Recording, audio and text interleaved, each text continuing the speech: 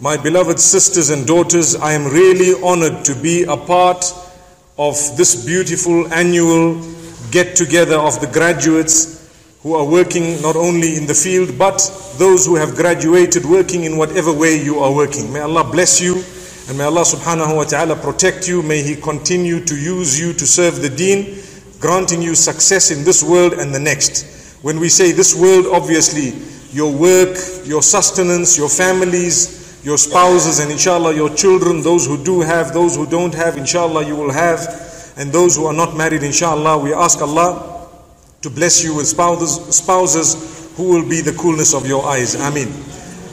My beloved sisters and daughters, something we need to know is, as Muslimin, the first thing we need is sincerity of intention. I'm sure you've been hearing about it for quite a few days. So, or should I say for the sessions that you've had so far. Sincerity of intention is one of the first and prime qualities we need to have. What we do for the sake of Allah. Everything you do, bear in mind you have a grave that you are going to be lowered into. And that is if you are lucky. Unlucky, sometimes people disappear without a sight, and I'm sure you know that. Sometimes people, you know, their families know that they have died, but they have no remains of theirs because either it was a huge explosion or something else had happened. We ask Allah to grant us at least a good death. Ameen. So, sincerity of intention, there are many ways of looking at it, and I'm sure we've already studied so many different ways. But I want to mention one way of looking at it, and that is, whatever you do in life, bear in mind you have a grave that you are going to be lowered into. That's it. Once you bear in mind you have a grave you are going to be lowered into, your contact with Allah becomes powerful. You know your maker, Allah, the one whom you are going to return to, Allah. His hands has the mercy that you and I are searching for and looking for. So, my beloved sisters and daughters, let me tell you, it is important, everything we do, let's tell ourselves, I am only here in the world for a certain period of time. I have a slot. Do you know what is the meaning of a slot? A little time frame. Like now they've asked me to speak 7 o'clock to 7:30. I have a slot of 30 minutes. I will walk in at 7, I will walk out at 7:30. Subhanallah. In these 30 minutes, what do I need to do? As much as I can without wasting your time and without you wasting my time. It is an amana. It is from Allah. Gone are the days when we were children, we used to play games and waste our time and so on. No room for wasting time. The reason is, wallahi, I do not know if I'm going to live this evening. Nor do you. None of you know if you are going to return home after the seminar. Not even one. Wallahi. We might hear of some who've disappeared. You might hear of myself who disappeared. It's possible. So there is no room to be wasted. No time. You know, when people play football, they play cricket, they have a specific time or a specific number of overs. What is their job? Their job is to try their best to score as much as they can in the specified time.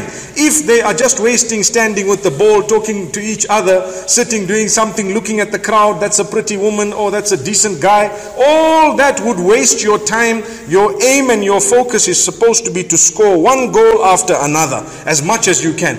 Even people who already have a score of 2-0 in football, for example, they will try to make it higher, 3, 4, 5. Am I right? So this is why, remember, life is not a game, it is a reality. We are only drawing an example of this game so that it can be brought to us. In the interim, Allah says He has brought us into existence in order to test us. You might have heard so many interpretations of that. Let me give you one of the different interpretations today. When Allah says, I have created you to test you, wallahi, it is so accurate. I tell you why. Every one of us, we have problems, we have difficulties, we have financial struggle, we have sickness, we have a problem at home, we have a problem, for example, sometimes with our children, with our neighbors, with something else, a problem at work, a problem here, a problem there. Nobody has a life free of problems. Nobody. That means those issues are planned by Allah in order for us to live a few years to pass them one by one, test after test, after test, after test. And the hadith says, Inna Allah idha ahabba abdan ibtala. When Allah loves someone, He puts tests in their lives. If He does not love someone, there is no test for them. The reason is they have not sometimes yet entered the arena of the tests. Do you know what the arena of the test is? Let me give you an example. You see kuffar, Allah says, لا يغرنك تقلب الذين كفروا في البلاد متاع قليل ثم مأواهم جهنم.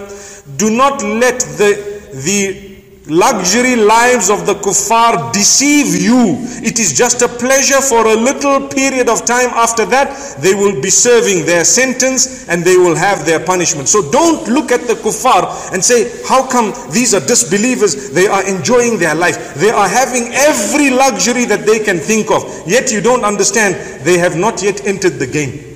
They are not in the school. We are in the school, so we will be writing exams every year. أَوَلَا يَرَوْنَ أَنَّهُمْ يُفْتَنُونَ فِي كُلِّ عَامٍ مَرَّةً أَوْ مَرَّتَيْنِ ثُمَّ لَا يَتُوبُونَ وَلَا هُمْ يَذَّكَّرُونَ. Allah says quite clearly, do they not see that we test them every year, once or twice, major tests, then they still do not repent to us, they are still not from amongst those who take heed?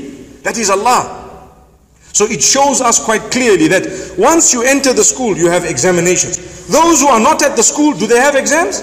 The answer is no. They can enjoy. They will have sleeping up to 12 o'clock. No Fajr, no Dhuhr. When I say I'm a mu'min, I have to read Fajr. Fajr for some is a problem, but for others they know it's part of my iman. May Allah make us from those who realize and who cherish the value of Fajr and who enjoy getting up. Wallahi, my sisters, my daughters, it is something that will pay back completely the minute your eyes close in death. It will pay you back completely. And this is why we see people who've died in this world. They've passed away. Those who were better looking than us, those who were more powerful than us, those who had much more in authority than us, those who had much more in wealth than us, those who had more children and much more happiness in the world. When they died, where did they go? Did they take their children? Did they take their looks? Did they take their wealth? Did they take anything? Absolutely nothing. They went down. What helped them?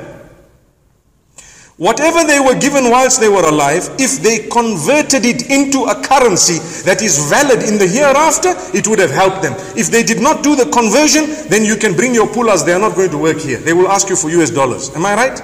You enter some of the businesses and you want to give them a Russian ruble, or you want to give them one of those Chinese RMBs, they call them. They will not accept them. They will reject them. They say, no, we want US dollars, or we want rands sometimes. Am I right?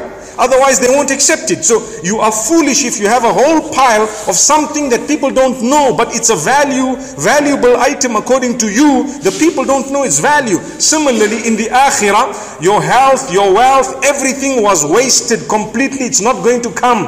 But how you used it when you had it converts it into a currency known as deeds. D-E-E-D-S. Deeds. A deed is a currency that is valid when you die.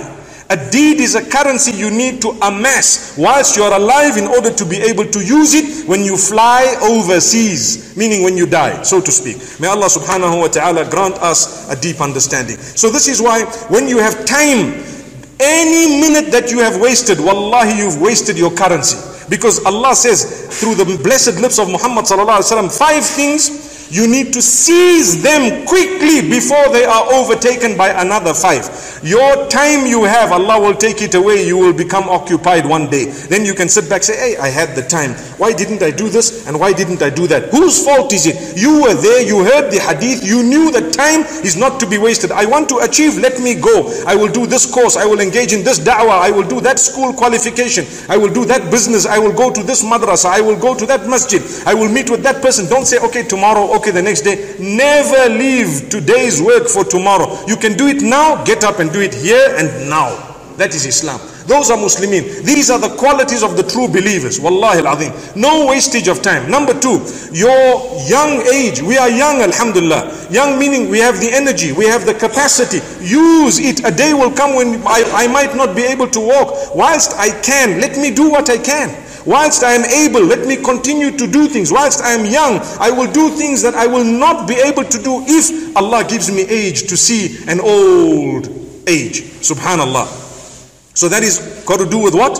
With your youth. Similarly, your health. Today I am healthy, tomorrow I am not. It's part of the test of Allah. It is a guarantee that Allah brought you into the world to test you, because if there was no test, why would we get sick? Why would we have problems? Why would we have difficulty? These are challenges, and the winner is the one who knows how to answer the challenge. For example, when you go to school, it's a beautiful school. You want a high qualification. When you sit for the examination, they will ask you very, very difficult questions. Why? Not because they want to make your life difficult, but they want to see you have learnt everything, you've covered the syllabus, you know absolutely everything. What is it that we can ask you in order to prove that you now know and you appreciate what you've learnt? So this is the same with Islam.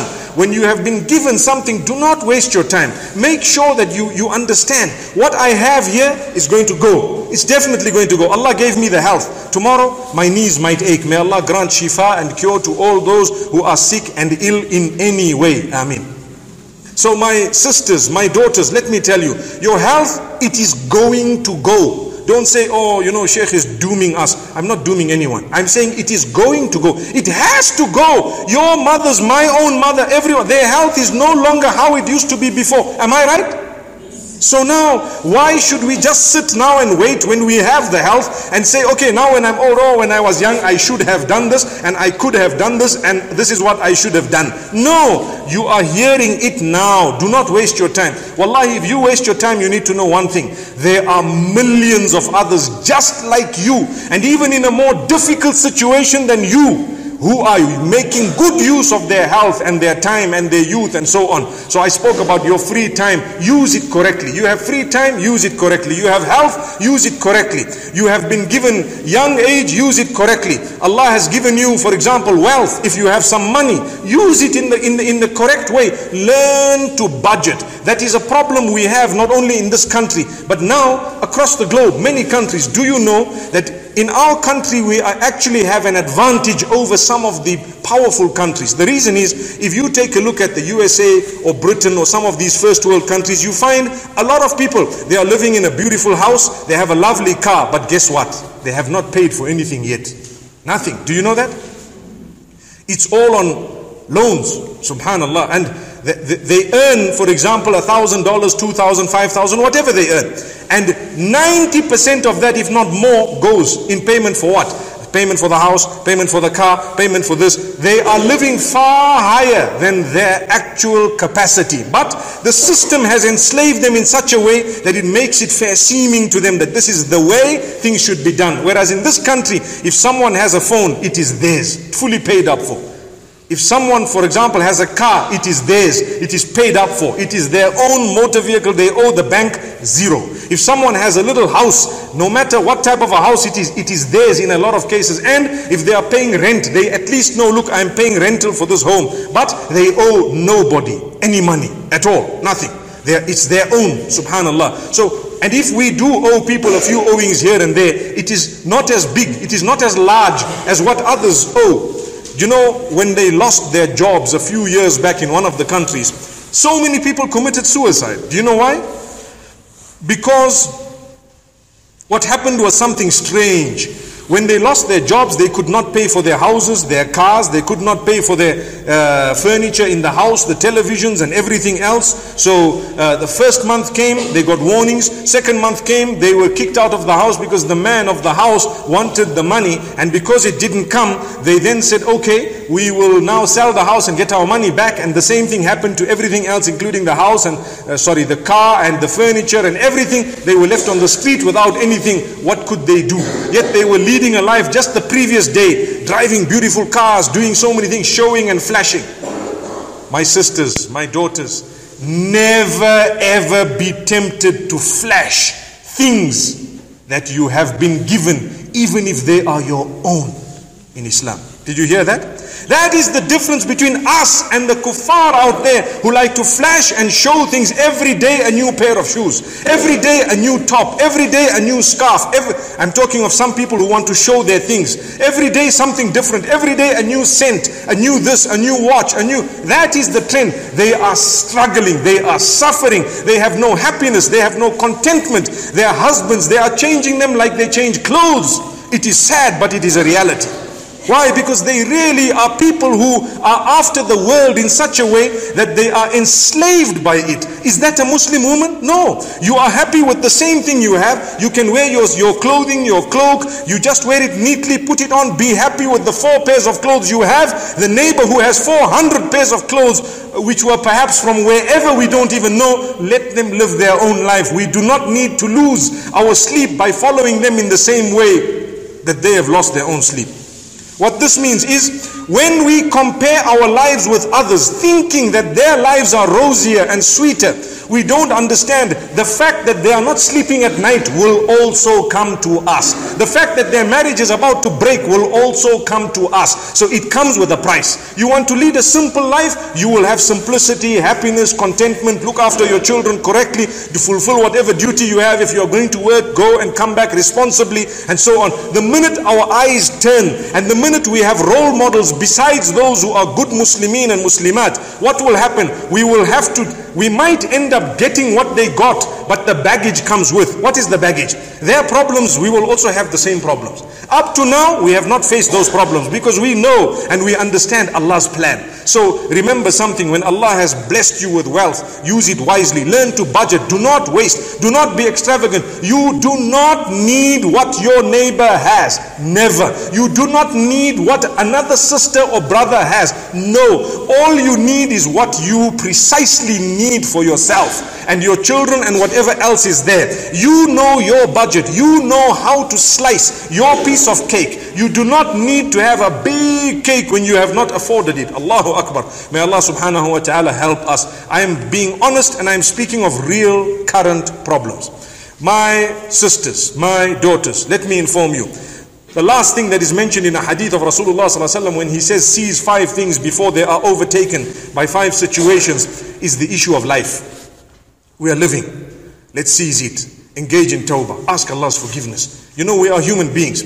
There are 2 ways of sinning. 2 major ways of sinning. One is to sin in defiance of Allah, and the other is to sin out of human weakness. If a person defies Allah, they cannot call themselves mu'mineen. What is the meaning of defiance? When someone says, okay, Allah said it is haram to do this. I'm going to do it and let me see what Allah does. Astaghfirullah. That is defiance. None of us would do that because we are believers. Am I right? We are believers. We believe in Allah and His Rasul. None of us would do that because we believe in Allah and His Rasul. But something we need to know is out of human weakness. If someone says Allah has did this, Allah has said this is haram, for example, but you know I was weak and I fell into it. In that case there is hope. Allah subhanahu wa ta'ala will have mercy on you. You ask Allah's forgiveness, you regret what you have done, you turn to Allah, you promise Him not to do it again, and you try your best to stay on that straight path once again. Wallahi, I tell you, every sin comes with baggage. What is the baggage? It comes with some heavy baggage. It brings about depression and stress and problems and issues and loss of sustenance and so on. You know the hadith of Rasulullah sallallahu alaihi wasallam, he actually says, Inna ar-rajula la yuhramu ar-rizqu bil-dhanbi yusibuhu. According to the hadith of the Prophet sallallahu alaihi wasallam, a person loses his sustenance, the barakah in his wealth, because of the sins that he or she is committing. So we should not do that. The owner of rizq is Allah. Allah subhanahu wa ta'ala says, Inna Allah huwa ar-razzaqu dhul quwwatil mateen. It is Allah who is the giver, the sustainer. He is ar-razzaq. He is the all-powerful, the strong, the mighty. Who is He? He is Allah. So we worship Allah and Allah alone. My beloved sisters and daughters, another very important quality that we need to instill in ourselves, the quality of patience, forbearance, what is known as sabr. Sabr is something you need no matter what you are doing in your life. You are married, you need sabr. You are not married, you need sabr. You are teaching, you need sabr. You are not teaching, you need sabr. You are employed, you need sabr. You are not employed, you need sabr. Everything you need sabr. What is the meaning of sabr? You restrain yourself from that which is haram. You endure when it comes to that which is obligatory upon you, and at the same time you will have to bear patience, or you will have to surrender to the decree of Allah when something you do not like has happened. But it's Allah's choice. You know, I'm sure a lot of you have had family members who've passed away. What could you do? You could say, Inna lillahi wa inna ilayhi raji'un. We belong to Allah, and to Him is our ultimate return. And we can perhaps read a dua or say something, Inna lillahi ma akhadha wa lahu ma a'ta wa kullu shay'in indahu bi ajalin musamma. That, for Allah belongs that which He has taken, that which He gave in the first place. And everything according to Allah comes with a specific time. It comes with an expiry date. I have an expiry date, and so does everything else, including the battery in this torch right now. Subhanallah. But when it comes to Allah subhanahu wa ta'ala, His decree is final. I cannot have a say in the date of my death. May Allah subhanahu wa ta'ala grant us forgiveness the day He takes us away. So bear patience. Be forbearant. Do not want to break a marriage just because of one problem you have. 2 problems you have. 5 problems you have. So what? Others are suffering 50 problems. They are still working on their marriages. Remember this. Your marriage will not be rosy. Why? It's a test from Allah. Marriage is not just a honeymoon. I need to go and start saying, right, that's my man, and this is what it is, and I'm walking around in town, everyone must see me, smell me, look at me, and my hair needs to be different every other day. That's not Muslimin. Wallahi, it's a fact. People are wasting $35 a week on their hair, yet they cannot even afford to buy food for their own families. This is what's going on in this country, wallahi. People are ready to buy nails to add on top of these nails of theirs. But when it comes to the evening, they will say there is no food in this house. This is what is happening. Wallahi, it's a fact. And this is the issue. We are people who are content. Consider it a test from Allah. Things will flash on the side. Things will flash on the side. Never ever turn to what is flashing. Lead your real life. That's all fake. Let me tell you. Sometimes people ask, well, why is it that Allah subhanahu wa ta'ala puts on the sides of what I have so many different temptations? And He says, this is a temptation, that's a temptation, stay away from it. Well, if He wanted me to stay away from it, why did He put it there in the first place? That's what some people ask. Well, I can tell you, when you know the answer in mathematics, still they give you multiple choice. You know what is multiple choice? They glare the wrong answers in your face in order to test you. You know the right answer, put a tick on the right answer. For example, if I were to tell you 10 multiplied by 10, A, 1, B, 10, C, 100, D, 1000. What would you say? Subhanallah. These are wrong answers. You can't say, if you wanted me to answer it right, why did you give me 3 other wrong options? You can't say that, because I'm testing you.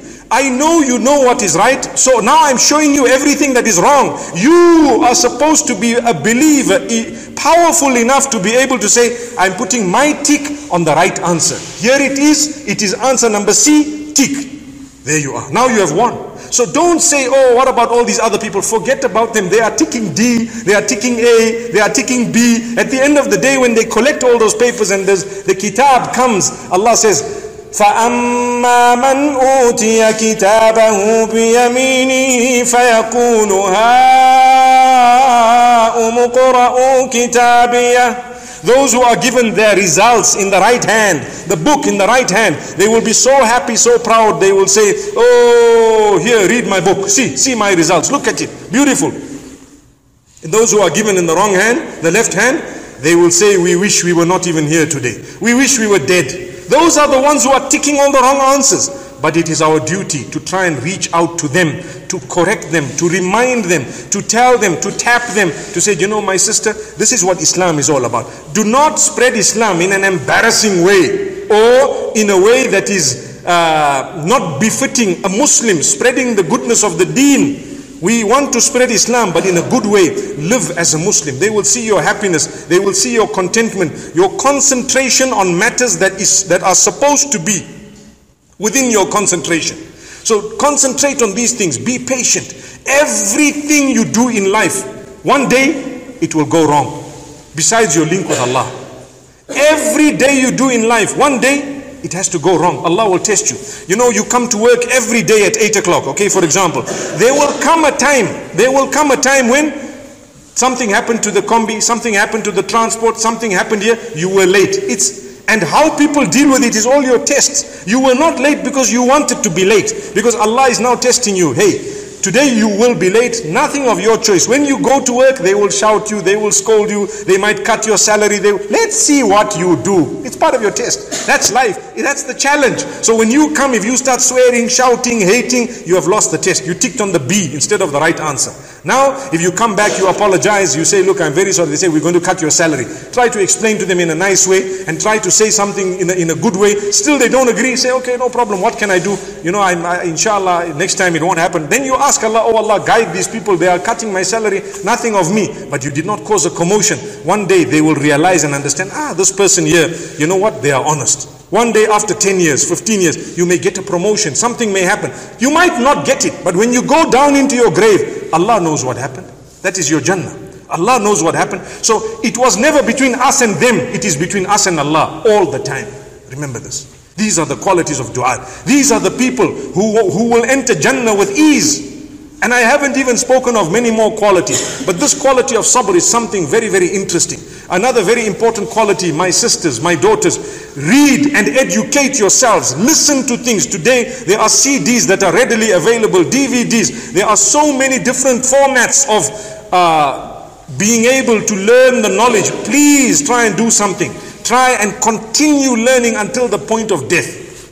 Learn and learn and learn more. Learn from the source. Try and get what is right. Continue going A, B, C. Let's get right up to Z and even beyond. Subhanallah. And we need to constantly learn. Never ever think I know enough. And this is it. Now I'm a big sheikh or I'm a big sheikha or I'm a great imam or whatever else it is. And that's it. I just need to stand up and issue decrees and decisions for everybody else. No. Continue. Become humble in your knowledge. You know, sometimes people have wealth. The best of those who have wealth are those who are humble. You agree? Sometimes people have knowledge. Knowledge comes with exactly the same arrogance as wealth. Same, 100%. Knowledge and wealth are two things that are gifts of Allah, both on either side. They can either come with humbleness or with arrogance. The best person with knowledge is he or she who is humble. You mix with people, you interact, you talk to them like they are your bosses. Finished. They don't need to know you are some big shot. They don't need to know that.